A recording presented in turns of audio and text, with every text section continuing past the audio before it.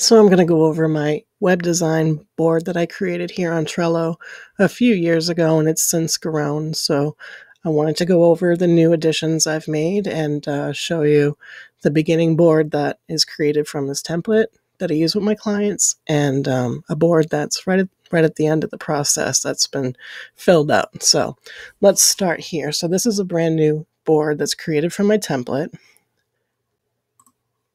And so when you open the board, you can start here in the back end phase, and this Let's Get Started card will explain everything. So anytime you open up a card here, you can click on the Show Full Description.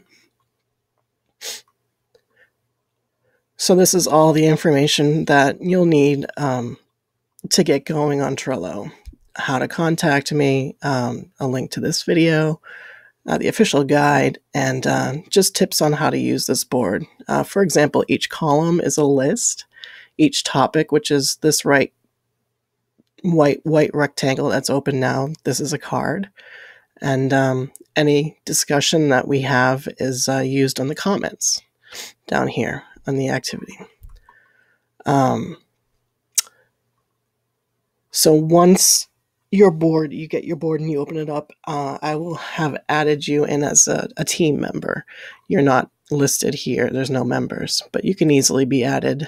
I'm going to add myself here, and you can add search team members here. You can add in your email address, their email address here, but that's where the team members are. These are all the labels that you can attach to a card. So right now this card's in progress, but if I was waiting for your feedback, I can apply this label and then any other label or create a new one. Additionally, I can create a checklist, add a due date, upload an attachment from your computer, from Trello, from Google Drive, anywhere. You can paste a link, a hyperlink to a website, click attach. And then these are the power-ups that I use, and I'll get to those later on and show you how those are used. And down below, you don't really need to do any of these. This will all be all set for you. So when you first get your Trello invite with the link to your Trello board, your custom board, just come in here and expand this out and just read through it. So let's close out, and I'll show you once you get a feel for kind of how this works. So basically, the cards, these are going to replace our emails back and forth, and you can still get a notification email when a card's updated, but everything will be centrally located here, so we can come and get data, and we won't have to search an email or have communication on a Google Doc here and something in Dropbox there. Everything is located in one place. So once you get a feel for the board, come on in here, and this is where I'm going to start collecting all your information that I need to get going on the web design process. So everything will differ, and this covers everything that I usually encounter, but it will be customized for every one of my clients. So depending on what you need, it could be domain registrar. Come in here, check it off, and just add a comment in with your domain registrar, your username, password, and then you can just check it off. So this is all the information that I'm going to need to get going on your web design. Social media accounts, again, I can set them up for you, but if you have them, you can put their information here. I also have a cheat sheet for images, image sizes. Open this up a little larger, so you can see for a Twitter header, a Facebook header. If I'm not doing this for you and you want to do it yourself, this is a good guide to use. And again, you can just click here, make a comment with any of your information. If you want me to set it up, just let me know what email address and what username you want, and I'll do my best to get it for you. And this card, we talk about add-ons, plugins. If you have a mailing list, if you're a restaurant, you're hooking up social media, you're hooking up Eventbrite for events, you're having a calendar, plugging in any of the Google apps, any of that we'll talk about in here. And this card is for any e-commerce stores. We can discuss that here. So again, I'm just trying to keep all the information organized and easy to access. So if I know where to get some information. And again, if you're not having an e-commerce store, you won't have this card on your board. I'll delete it out before I send it off to you. Memberships. And then this is where the nitty-gritty of the site we start getting into. So this is site design inspiration. So this is where I try to get the look and feel of your site, what you're looking for. You can browse around, find some sites you like the look and feel of. There's some site inspire, the web awards, any of those. Just add in the URL here of what you like and just tell me a little bit of what you like about it, and I'll try to implement that in your design. And here we can talk about logo, your branding materials, and if you don't have one already, this is how we can create it. So these are a collection of things that I've acquired through the years. I've been doing this over 20 years, so these are the ones that I've found that my clients use a lot. So what I did initially, what I've done recently is I've signed up with Envato Elements here. And this site here, these are all their fonts, but I pay for a developer license, so you can access any of these for free, and I can use them on your site. And Envato Elements doesn't just have fonts. These are fonts we can use in logos or through your design. But it has all sorts of elements that we can use, including, stock photos, stock videos. And this is really nice. So we don't have to pay for these on, istock.photo.com, and all this is already, and it's high quality. It's already included. So this is what you get when you hire me. Video templates, music, sound effects, and then graphics. So you can come in here and find graphics that you like and add them to a collection easily by clicking this plus sign. And then these are the two collections I'm currently working on, but adding them to the collection. And I'll send all that information to you here on the board. So here's your logo branding materials board. So you can use Envato Elements, find some stuff you like. You can add the links here, or you can attach them using the button here and just attach the link. These are all logo inspiration, color inspiration, and fonts. Next is the photography on your site, and again, a lot of the stock photography you can find online, but if you need in-person photos taken, this is where we can talk about all that. Competitors, this is important for me to know who you're up against, who's doing the same thing you're doing locally and nationally, depending on your business or organization. And so we can see what the competition is out there. And it's also good for targeting, keyword targeting and SEO. We can talk about your theme. 90% of my clients use the Divi theme, so I have a license they don't have to pay for. I have a developer license, and I have over $200 in plugins that I can use.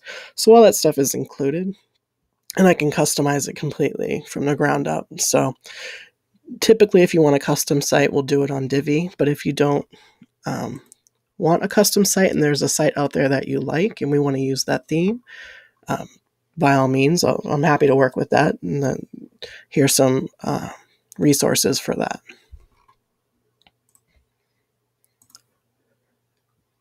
And here's the SEO. So this information I'm going to need from each client to be sure that we're targeting the right text and SEO stuff. And now, once I've gathered all that, to get into the design of it, we need to start populating that design. So this is the site navigation. This is the main navigation that you might want. This is just an example to get going, but you can add in all the pages that you're looking for in here just so that I know how your menu should look. And then we got your content for your home page. So this is where you can add in your copy and layout. If you want to work with me on creating a layout, we can use this Wireframe Pro plugin here. You can click on this button, and then you can click on use a web layout, and then add a project name. And then in here, you can drag elements of things that you'd want on your website. A button, anything like that. So I can use this, but if you're feeling ambitious and you'd like to use it, by all means, use the mock flow wireframe flow power up right over here. And then, so we'll talk about, you can just tell me briefly what sections you might want. You want a call to action, you want a slider, you want your services listed as blurbs, you want a social media feed, all the stuff that you might want on this particular page. And then any images, again, this is, you can find on Envato Elements, and then these are other free stock photography that have high quality stock photos. And if you'd like to purchase photos, you can always use these down below. But for all the content on the home landing page, start adding in comments down below of everything that you want. And so you can see over here, I'll show you how a page would look with the comments. So here's some comments that Maureen added in. Let's see another one that has more. Oh, that's the same one. Terms and conditions. So here she added in her terms that she wanted. And so it was easy for me to take that, copy and paste it in. I knew exactly what she wanted. Once it was done, we made it completed. So that's what a typical page card will look like. So each page on your website will have their own card. So this is the home landing page. And then after the home landing page, after that first one, I typically do a round of feedback on how that look and feel is going, just to make sure that the design is heading in the right direction. We're all on the same page. And so this card here will acquire that feedback. And to get that feedback, I use InVision. And InVision is easy to create comments, so you can just click and comment. And so you'll come in here, and once this is ready to go and the home page has been revealed, you'll see an InVision link, and you can just click on comment. And so that will open it up in InVision. If you don't have an account, it'll ask you to create one or ask you for an email address so that I'll know who's making that comment. And then you just come in here and then you click anywhere. So say you want these buttons on the right hand side. You just click and say buttons on the right. And I'll be attached to this. This is, again, just an example. And then just click send. It'll send it off. And so all that stuff you'll see through InVision. And so I'll know once we're in feedback mode, I'll come over here and see all your comments exactly on what you want. So, if you don't like these colors, change to blue, just add a comment, and that's it. And I'll see them. And then we can come over here and close it out if it's done, or add any other comments. But at this point, the InVision usually takes care of this page itself, the feedback page. So we won't really be using this to comment too much. Maybe just say, I'm checking it out. But all the other comments on feedback should be in InVision. And then you can see them exactly on the page. And so this is as if you were looking on the page live. It's just a screenshot of it. So at this point, you'll see the page live. You'll have a link, and then you can come over here and make comments. All right, and I'll close this out. And so each page will have that same thing. So here's the content for page A, B, and then this is the first round. So I usually break it up to a couple pages each round. And so this phase one has a whole first round of feedback. So you'll have a couple different InVision pages linked here, and then you can go through them all and make comments over there on InVision, and then come back over here, and then we'll work on phase two when that's all done. And again, this is the same thing, page C, page D, page E. And again, these will be changed to whatever your page names are. We'll talk about the blog. Set that up. And then any products that you might have set up in the e-commerce store, we'll set that up. And again, if that doesn't apply to your type of site, then you won't even see this. And lastly, privacy policy, guidelines, terms. We can add all that in here. And then we'll do another round of feedback for phase two. And the same thing, I'll add all those pages here. You'll get a link. And same thing, make comments on InVision. So once all those phases are done, all the main pages are done, we'll come over here and take a good look at the mobile and tablet versions of the site, just to make sure on iOS and Android, do some testing, make sure that looks how you'd like it to look. And then we'll do one final round of the site. This is your opportunity to let me know before we go live. And just before we go live, I have to sign up for maintenance if you're going to have hosting with me, and so we can make sure I can get your backups going right from day one. And we'll talk all about that when the time comes. And then launch day. And sometimes some plugins need to be hooked up post-launch if I'm migrating to your server from the testing server. So some things may need to be tweaked post-launch. We'll talk about that here. And then post-launch, we got project documentation, helpful links, and where to get help, just how to contact me, and all that information. So here's what the board will look like when it's brand new. Here's the board.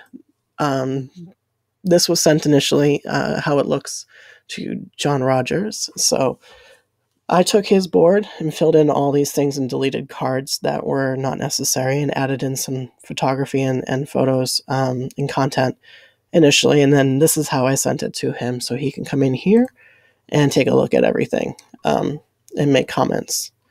But as you can see, this is customized from my board to his particular type of site.